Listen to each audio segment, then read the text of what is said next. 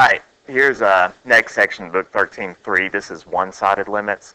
Everything we've done so far, for example, if I gave you a limit that was written like this, the limit as x approaches 3, if it's only as x approaches 3 with this thing right here, that means you have to look at both sides of 3. Look at both sides of 3.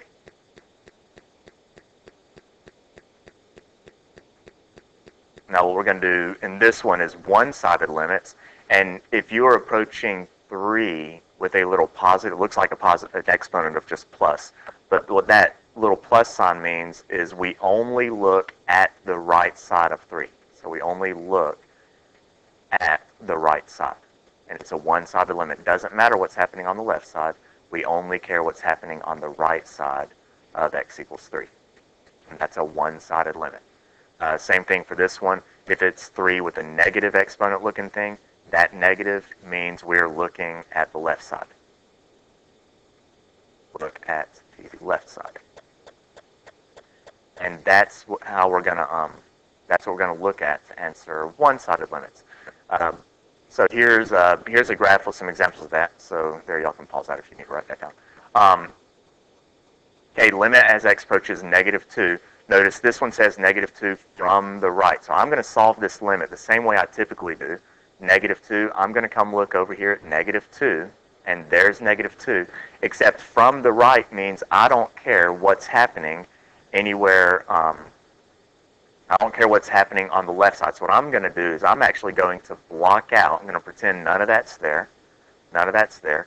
And I'm only going to look at the right side of -2. And if I approach -2, from the right side, I'm coming down. The right side's coming down here, and that's a y-coordinate of 1. So as I come from the right, if I come from the right, and that's what that little plus sign means, if I'm coming from the right side, this thing's approaching a y-coordinate of -2. Now if you look at the next question, same problem, same function, same x-coordinate, except now I'm approaching from the left. So if I'm going to approach from the left, then in my mind, I'm completely blocking out everything on the right side, and I'm only looking from the left side. So if I come from the left as I approach -2, this thing is coming up right here, and that is a y-coordinate of 4. So left side's approaching 4. My right side is coming down here at -1, at +1, I mean. Since the left and the right sides are different, for this problem I have to look at both sides, and both sides do not agree. Left and right sides disagree, so this limit does not exist. The overall limit doesn't exist, but the one-sided limit, the right and left, did exist, and they were approaching 1 and 4. Here's another problem. Limit as x approaches -2 from the right. Again, we're approaching -2, so let me put a vertical line right here, and this is just kind of give me a center place so I can know where I'm approaching. First one, from the right. So again, I'm going to, in my mind, block out everything on the left side of -2. Block out everything from the left side of -2. And -2 from the right's coming down here. And the right side is approaching that y-coordinate of -3. Okay, so let's move on to the next problem.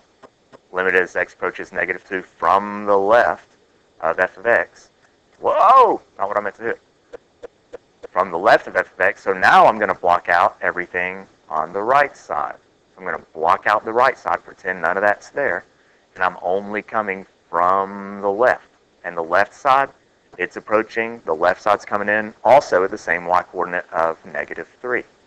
Okay, well this problem, when we came from the left and we came from the right, they were both going to the same place. And this is what we've been doing, but since the left and the right sides are the same, that means the limit as x approaches 2, therefore, this limit is also -3 because these were the same.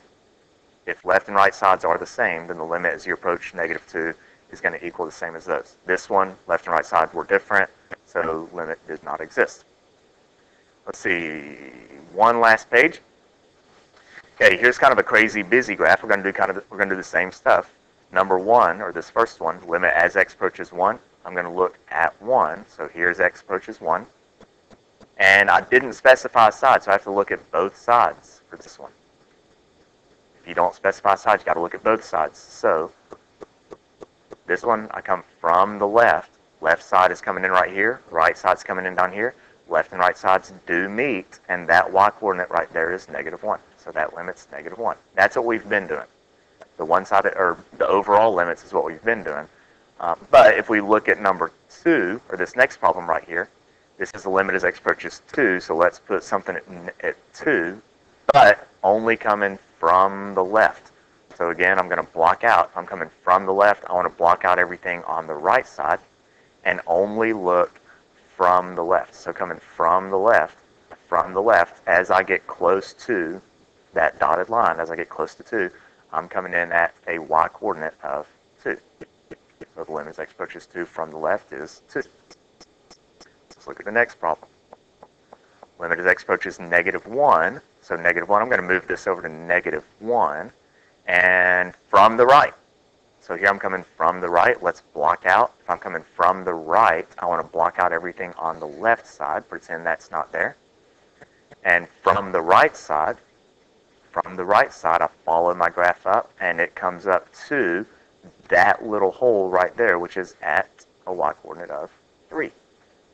So there's the limit as x approaches -1 from the right. And then finally, the last problem is the limit as x approaches -2. -2, except -2 only from the left. So I'm going to block out, if I'm only looking at the left, I'm going to block out everything on the right side of -2, pretend it's not there. I only care what's happening on the left. And the left side of -2, that thing's going up forever. There's a vertical asymptote. So this one, technically, you can say the limit does not exist. However, I would like you to specify that the left side of -2, that thing's taken off and it's going up forever. So we're going to say it approaches positive infinity, and that would be your answer. And that's how you solve one-sided limits if you're looking at the graph. If we have an equation, we'll talk about how to solve them with algebra by plugging in and doing things like that in class. But this is the graphical way of solving these.